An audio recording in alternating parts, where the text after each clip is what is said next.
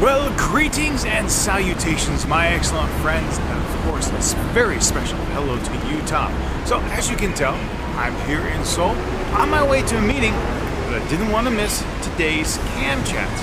And as you know, a lot of times I begin my videos with greetings and salutations, my excellent friends.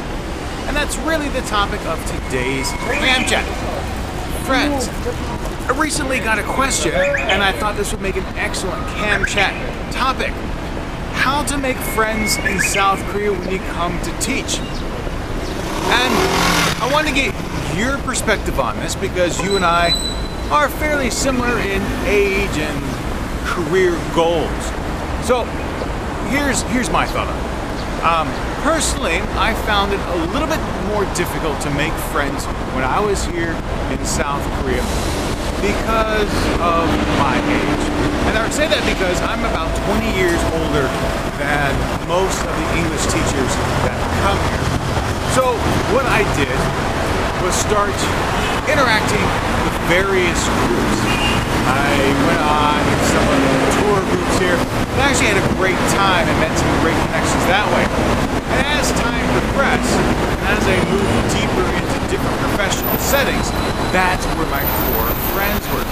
So, I guess the answer would be, for me, if you're coming to Korea to teach, one of the ways to make friends, of course, is those who you work with, but also check out Facebook, because usually most cities have some kind of Facebook group where you can interact with other foreigners in your area, but also these travel groups. There's several all over Korea, and they go to different places throughout the region, and you really meet some great people that way. I don't necessarily make a lot of friends with the people who go on the tours. I make more friends with the people who organize the tours.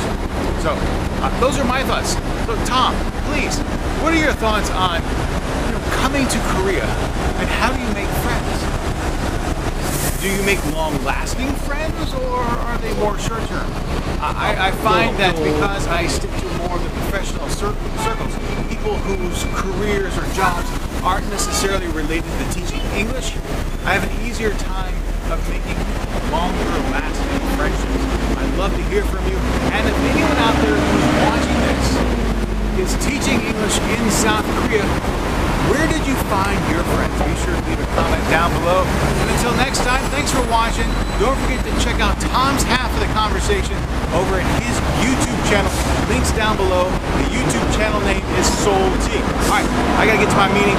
Have a great one. Y'all, be awesome.